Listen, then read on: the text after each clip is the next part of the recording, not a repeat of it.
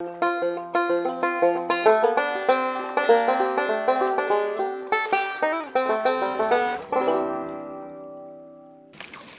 this one ain't very big.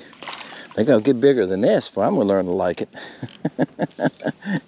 There's a couple bigger fish here, guys. This is my first stop this morning. I'm in a little cove right off the main creek channel. He's a baby. He's probably 8 inches. We gotta get bigger than that. Tweety bird. Tweety bird. Somebody asked me a couple weeks ago, when do you go start fishing some the Tweety birds and stuff? Well, Tweety bird is excellent when you're fishing docks. Got a little split tail. That's why it's called Tweety bird, like a bird to have a split tail. And it's excellent for docks. It skips great. You see, it's a few fish right here. All right, and a couple of those marks look good. So we'll see. We'll give them a chance. See if I can catch a bigger one here. Now I'm not gonna. If I catch another baby like that, I'm not gonna show it to you. But what we're gonna do today, I've got about 4 colors pulled out, and we're gonna see if we can catch fish on about 4 different color birds. Okay. Man, something's making a terrible splash under that dock. I done heard it twice. I don't know if it's carp spawning. That's my first guess. That's a little nice one. Y'all hear all this action splashing going on over here? It wasn't this fish. No, y'all can hear it now. I thought maybe it was a carp, but this time, one time it broke here, then it broke under the. I think it's a bass under there, or it could be a gar. We always take for granted it's a bass chasing something, but gar will do it too, won't it? Alright guys, I gotta get my pliers. Right here. That fish is probably 10.5, something like that. Now this is the Virginia shad color. He's about 10.5. This is a size 6 hook. Y'all seen how hard it was to get out? Yeah, I said that because I have people tell me that make comments. Oh, I like number 2s. Number 2's the only size hook I'll use, and I agree. The bigger the hook, the bigger the bite you get on the fish. That's for sure. But that little number 6, you see, I had to get pliers to get it out. If you get it in his mouth, make sure it's sharp. I check all my hooks, and I got a little sharpener.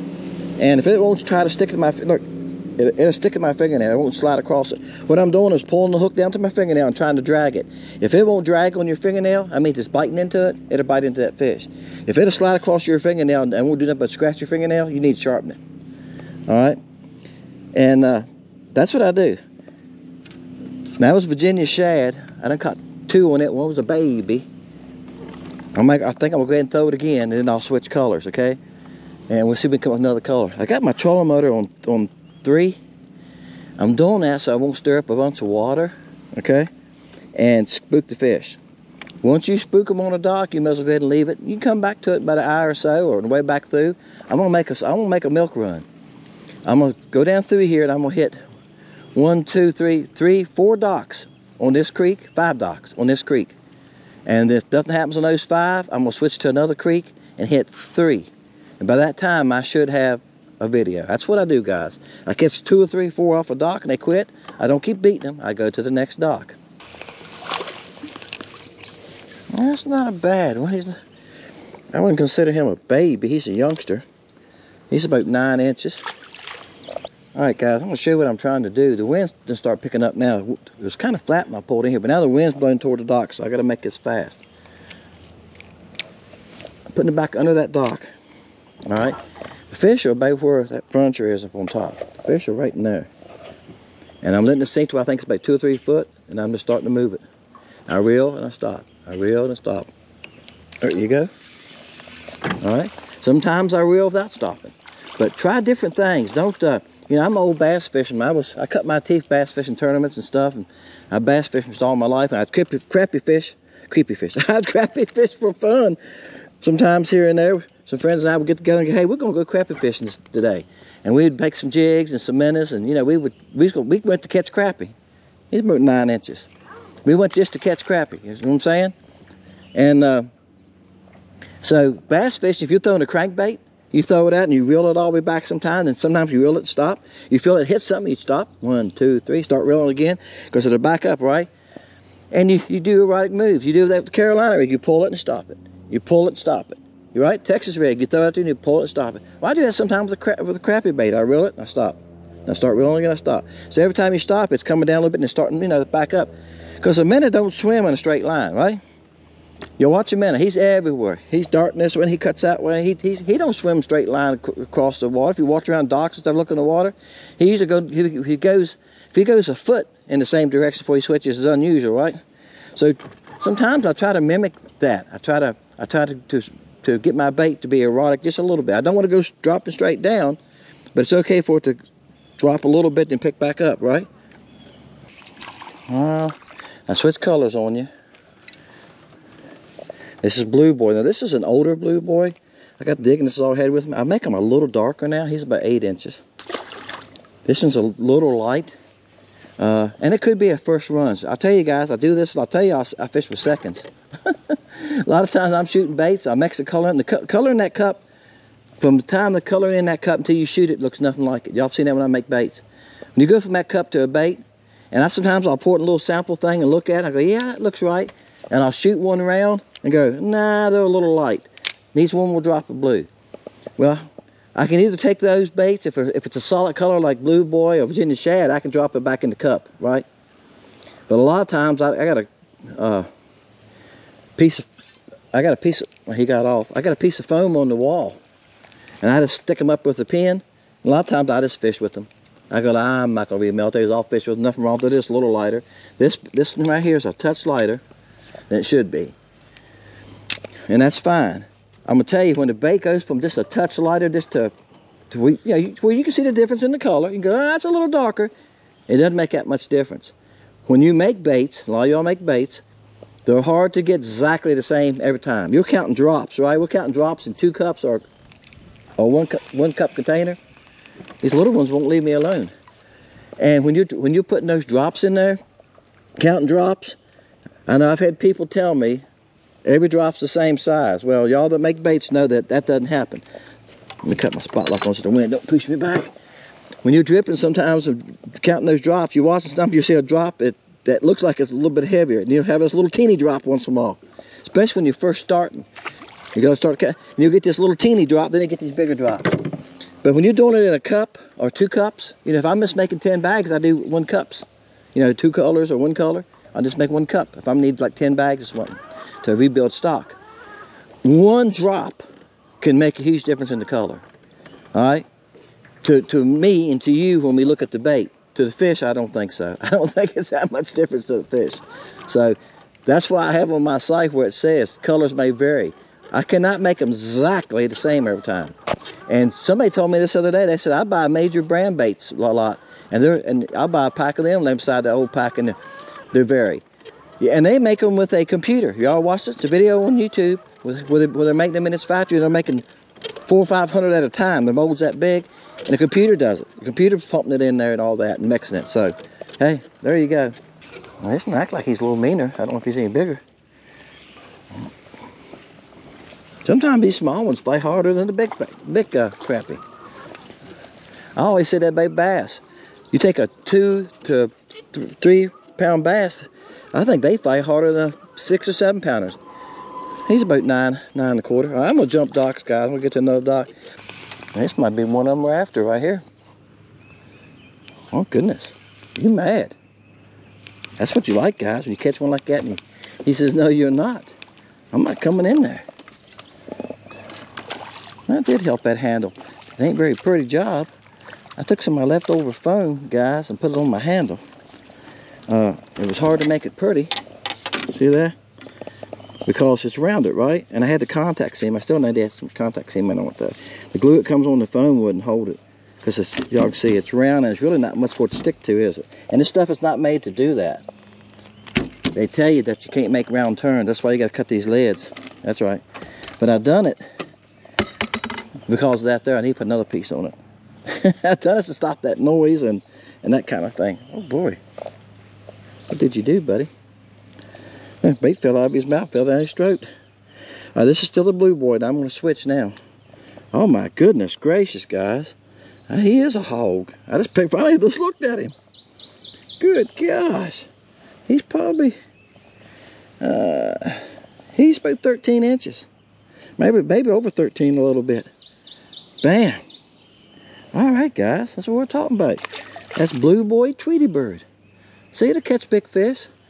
I know from the beginning of the video, if you didn't make it this far, you won't know. But if you start at the beginning of the video, some of y'all was probably going, yeah, it's a small bait. It's 1.5 inches.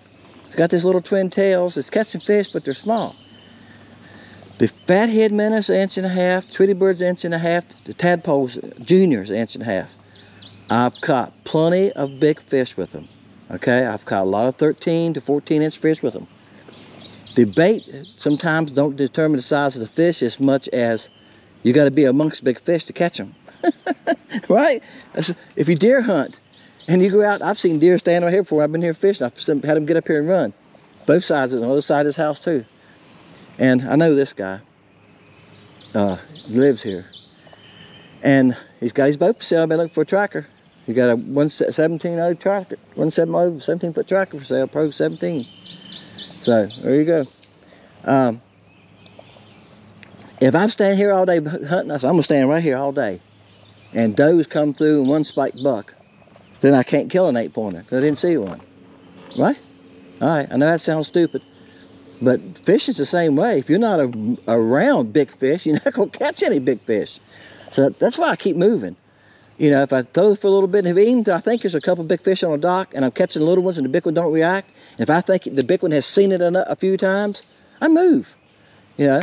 And my point in these videos is not just to catch big fish, it's to show you that some of these baits work, okay? That's what I'm trying to do, is show you that Lake Country Baits and the Tweety bird works. But I want you to see also that it will catch a big fish. It ain't just a small fish bait, all right? If you've been watching Crappie Connection, I know I mention them a lot. A lot of y'all watch them. If you're not watching some of their stuff, you need to, where they have guide stuff on there. A guide last week, I think he's from Louisiana, he said most of his baits he uses are 1.5 inches. They've been using, Brad himself said he's been using 1.25 inches, that itsy bitsy swimmer a lot. It's 1.25 inches. And they catch a lot of 2-pound crappie. Bam, I believe this one's a little bigger. All right, guys. Yeah, he acts like it. Get down here in my fighting position. Yeah. I try to net the little bigger ones. If you lose an 8 or 9 inch when you pick him up, you don't mind that, do you? He's not as big as the first one. He's about 11.5. Oh, don't throw everything over me. When I switch colors on you, this is the ocean color. Ocean.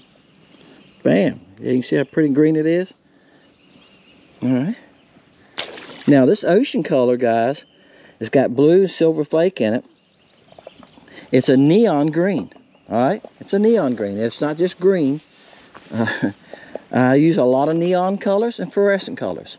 This one's a little bit bigger. First one I caught, they didn't cut the camera on. He was about 6-7 inches. Well, he's probably right at 9.5. Guys, post spawn, beginning of summer, I catch a lot of 9 to 11 inch fish. So I caught a 13, right, a little bit ago. I say he was 13. And there's some bigger fish around. Looks like a couple more. That's a nice fish. Look, it's a couple marks in this pile that's bigger. But I'll play with them and see if I can come up the bigger one out of. If I can't, I'll move. But right now, I've gotten a bite every cast. As long as they're active, I'm going to catch a few of them. Even if they're smaller. That's what I'm out here for, right? Catch some fish. Even if they're smaller, I'm still going to catch a few of them. And we'll go from there. This is the ice color. And I know a lot of y'all guys holler about monkey milk. There's one of the bigger ones. And it's a monkey milk copy. But the reason it looks a little different is I put blue in it. Monkey milk just has black in it, right? I'm going to pick him up. Oh, that's a good fish. I put blue and silver in it, guys. Yeah. So it looks a little different, but that's what I want. Like I said, I don't try to quite copy somebody else. Now you can see the silver shining right there, and see the blue, because they just put black in it. And I thought, quit flopping it. He's about 10.5. And I think, you know, when I was making them, I don't want to copy them. Just do ice. It's a opaque. I think I'm saying this right. It's a blue highlight, guys. It's a silverish blue highlight that you put in it. That's all it is. And it gives the outside of it that way. And monkey milk, I don't know if they put white in the way the companies make it. I put about 2 drops of white in it to give it some body color. And that way it makes that blue glitter show up. That's why I caught ice. If you look at ice, it has about the same color as, you know, that little bluish shine. And with the blue flake in it, it looks like a piece of ice when the sun hits it. Yep. Oh, guys, I had to move my boat a little bit. A boat came by. He hit it hard. Yeah, you got it on down in there, don't you? You're all right. I can see it. He might make 10. I don't think he will. I think he's about 9.5. We gotta see if we can come up with a bigger fish. I can tell you one thing. When I throw it back in there, sometimes I don't see the bait, but I can see the fish. They're all over it. It's 5, 6, 8 of them at one time. It's following it, chasing after it. I get this nap on the dock post. This one feels like he's a little bit bigger. Come on. I think I got him loose. When I get around the dock post, makes him feel bigger anyway. Yeah, he's decent. Bam. And guys, I done caught about, I didn't count them, 3 I didn't even cut the camera on. They were all about 9 inches. And I thought, I might cut the camera on until it's a bigger one. Like I said, there's a couple good marks here. I might have to weed through some of the bait come out in the net. I was wondering why my rod was coming with the net. My bait come out in the net. This is the ice color Tweety bird. Okay? In the ice color. That's a good fish. I'm going to say he's 11. Bam. All right. Bam. Oh, silver bullet strikes again. All right, guys, this is on a silver bullet Tweety bird. That's a decent little fish. He's probably 10 inches or so. Bam. All right, guys, I switched docks. Hooked the first fish, I hooked or lost. I was trying to cut the camera. When I put a new battery in as I was up here, I just took my time, out of the creek. Well, he's about 10 inches. All right, guys, that is on the silver bullet in the Tweety bird. I'm going to end it right here, guys. I don't know how many I've caught. I've caught a bunch of fish. He went under the boat. I've caught a bunch of fish, but a lot of them are 8, 9 inches. Sometimes between fish, I show y'all, I catch 3 to 4 or 5. But hey, that's what it's about. You come out here to catch fish. Post-spawn can be tough catching bigger fish. I was watching somebody else the other day. I don't know who it was. I watch random people sometimes, guys I've never seen before, or once or twice. I just watch them. And he said, I'm catching a lot of fish. He said, but it's hard to catch one over 11 inches. It is. It gets tougher. The big fish, I think, are out there. I think they're on that channel. And for me to go out there and try to find them, it takes time. Even for the live scope, you might cover a bunch of water, kind of like we do when we're fishing open water in the spring. But there's a lot of fish shallow in the spring. They're easy to find. You can set your depth finder for 10 foot deep and just go. You know, you look for fish less than 10 foot. You set it for 80 feet out and just go, and you see something, you check it out. Now they're going to be 15 to 20, 25 foot. A little different story. All right, guys, this is the Tweety bird, and it's just random colors. I thought I would do that today. Again, I don't fish it very often. And have time, and it's excellent for docks. It skips like you wouldn't believe. Tadpole Junior, Tweety bird are probably 2 of the best baits I have for skipping. I found out the sub skips good too when I fished the other day. All right, but if you're fishing docks, or you're fishing around overhanging trees, you're fishing around bridges where you need to put a bait, between pillars or something like that. 1/32 ounce, number 6 hook. You can skip it a long ways, guys, under a dock. You can shoot it a long ways if that's what you're doing, all right? They're on Lake Country baits, okay? And you need number 6 hook. Fits it perfect. I got the number 6 hooks, too. I got them in 1/32, 1/16. And actually, I got them in 1/8, too. But you're not going to skip a bait on a dock with a 1/8. You can with the 1/16. 1/32 is the best. 1/48 works fine, too. I got a 1/48 rigged up on another rod. Because I'm going to switch off now to another bait, that's small bait. And under these docks, a 1/48 is just fine because you want to fall slow anyway, all right? These docks like this have braces on them. If you falls too fast, you just going to get hung up. Hey, Dennis, fishing Lake Country. Shooting docks. See y'all next time.